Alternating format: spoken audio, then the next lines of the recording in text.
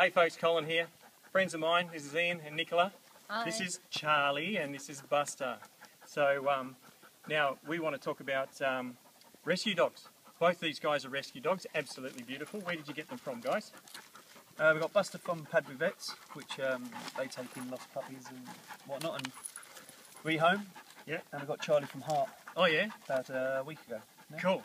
HAART and our friends up in the Avon Valley, homeless and abused animal rescue team and safe in Avon Valley, saving animals from euthanasia. They actually told Ian and Nicola about our pet barrier. What happens to Charlie if the gate's open and there's a kangaroo around? Buster, he's gone. He's gone? He chases anything that moves. Yeah. Yeah, so that's the problem we've got, is you leave gate open then he sees the kangaroo, he's off. Right. And Charlie just climbs everything. Climbs gates and stuff? Yep. Right, yeah. Because I don't know if you can see in the background, they've got pretty good fences.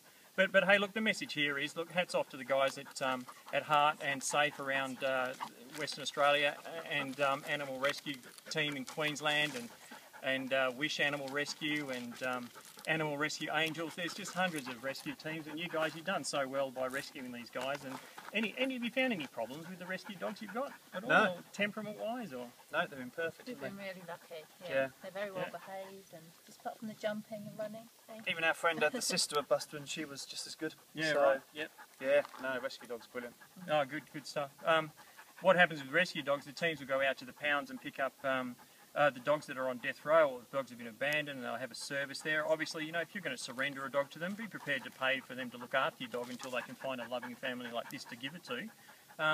And then they'll make sure they're de-sexed, because what happens when we don't de-sex our pets? We end up with too many puppies with no homes, don't we, Buzz? Yeah, more rescue dogs. Yeah, that's it, exactly right. You guys are from the UK.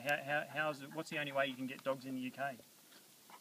Mainly breeders over there, isn't it? Definitely not from pet shops. Not from pet shops. Yeah, that's breeders in the pounds. Yeah. So Patsy Dog Zone. A few of our mates at Oscar's Law would probably be very interested to. They probably know that information now, but you can't get puppies in pet shops over there because there's just so many out there. There's HAART. MJ was telling me the other day they got over 100 cats in foster care, and you know there's just so many puppies out there as well. Well, when we looked online, there was loads, wasn't there? Yeah. All ages. Yeah. All ages. All yeah. different ones. That's puppies, right. Old dogs. Puppies, old dogs, you can get one that's all bred. So look, the message here, we can supply a pet barrier, we can supply bark collars and remote dog trainers to help solve those problems that might end up getting dogs sent down to the pound or end up in the pound or the vet, etc.